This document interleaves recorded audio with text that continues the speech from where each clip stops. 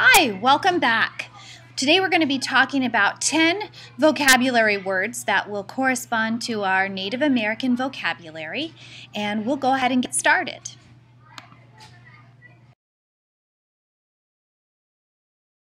Is the word interior. Interior means within or inside, relating to the inside, inner. So as you can see, the arrow is pointing to the interior of the house. You can think of the word interior as inside. Relating to Native Americans, here is the interior of a longhouse. The interior of a teepee. The interior of a Pueblo home. The next word is settlement.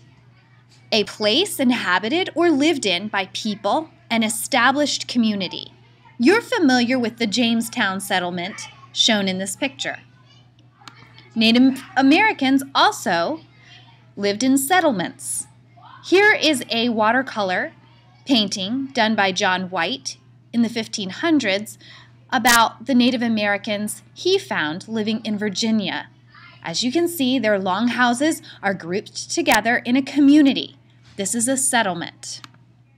Here's a settlement of teepees out in the Midwest.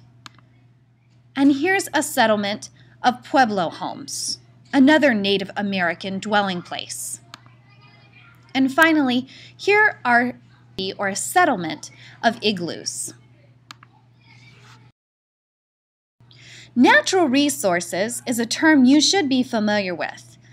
It means that there are many materials that people use and have used that are found in nature, such as minerals, forests, water, and farmable land. You can see the forest in this picture, and the forest is used for lumber that we can use to build houses, furniture, and paper. Wind is another natural resource. Solar power is a natural resource from the sun. Water is a natural resource, and hydroelectric power can be used by water as well, providing a natural resource as a form of energy. Soil is a natural resource. Oil is a natural resource.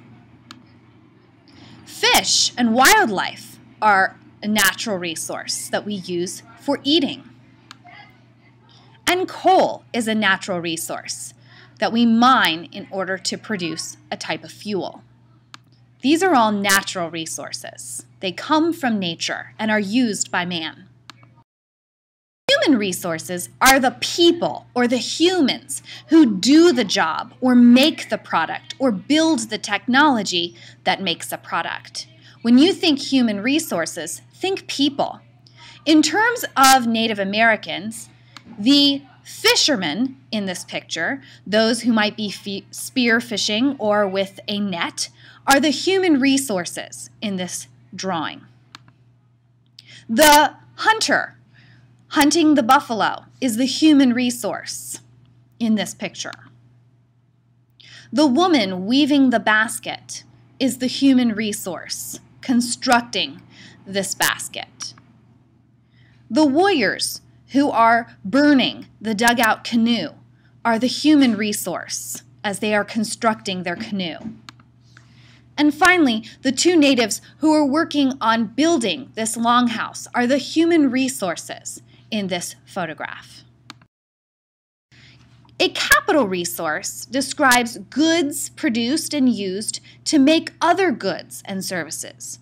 Basic categories of capital resources could include tools, equipment, buildings, and machinery.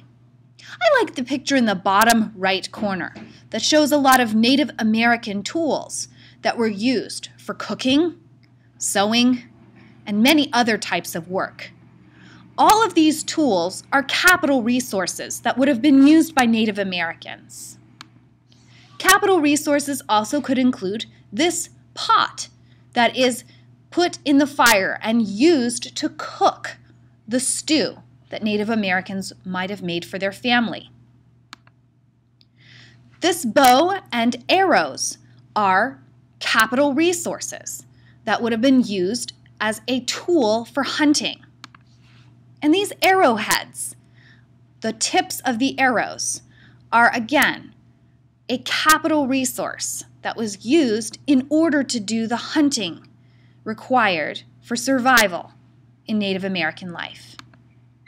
These are all capital resources. The term primary sources is a review term, and it tells about an event and is from the actual time of that event. Think of letters, photographs, journals. Primary sources also include newspapers and the actual buildings or ruins that people of ancient times or of people in the past lived in. Primary sources also include objects like Abraham Lincoln's hat, displayed here in a Smithsonian museum. Confederate money, as long as it's the actual money that was used during the 1860s, this is a primary source as well. This map, made by John Smith in the early 1600s, is a primary source. This helmet, recovered from an archaeological dig in Jamestown, is a primary source because it is an actual object that was used at the time of Jamestown settlement. This cartoon is also a primary source, designed by Benjamin Franklin right before the Revolutionary War. It is a primary source. And this tiara that was worn by Queen Victoria in England is also a primary source. This is the actual tiara she wore on her head during her reign. Secondary next term, and these sources tell about an event, but they are from a time after the event and usually talk about a primary source as something having happened in the past. Check out the textbook in the right-hand corner and the encyclopedia set in the middle and the history magazine on the left. These are all secondary sources. They may contain photographs or pictures of primary sources, but they were written after the event. Biographies are secondary sources. So are websites that contain articles about people's lives who lived in the past. The Colonial Williamsburg website is a wonderful resource that shows many primary sources or reproductions, but it is a secondary source. This book about uniforms of World War II is a secondary source. And so is this PBS home video collection done by Ken Burns on the Civil War. This set of DVDs is a secondary source. Yes, they show real photographs and read real letters on this particular DVD, but because it was made after the fact, it is describing and telling the story from a perspective of someone who was not present during the Civil War.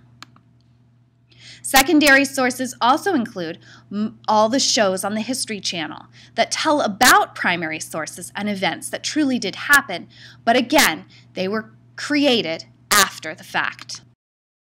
Pueblo is your next term, and it can represent two different ideas that are related in meaning. Pueblo is an American Indian settlement of the southwestern United States, especially one that consisted of multi-storied adobe houses built by the Pueblo people. So Pueblo is a term that can be both a descriptive word, but it can also be used as a noun or a place. Pueblo houses, Pueblo people, and the Pueblo tribes. Pueblo can be each of these things, the describing of the people and the tribes, but also the clay-shaped homes that were made of Pueblo, or the Pueblo homes made by the clay.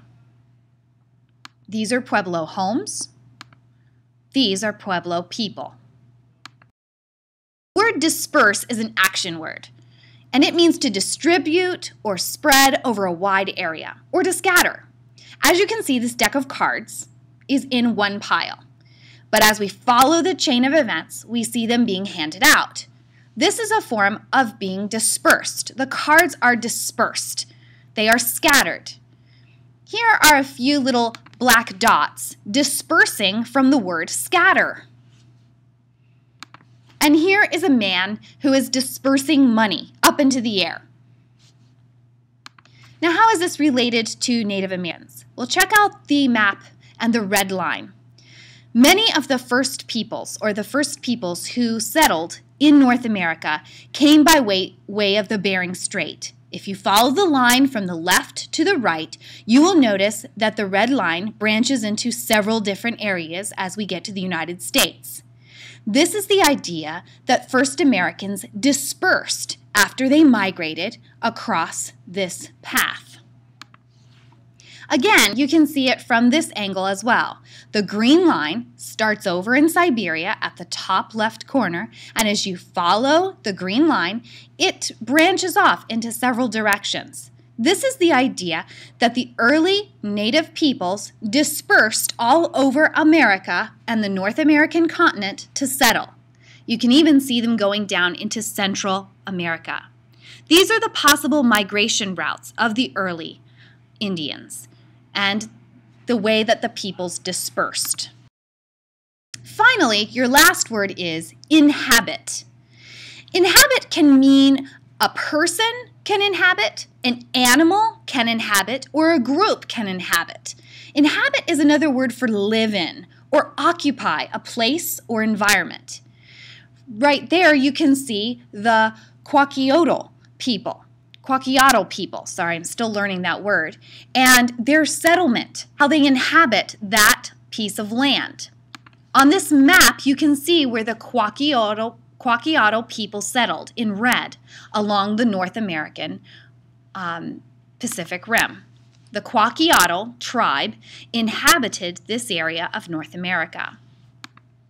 Here's a map of many of the tribes of the Indian nation all over North America and where they inhabited before English settlement.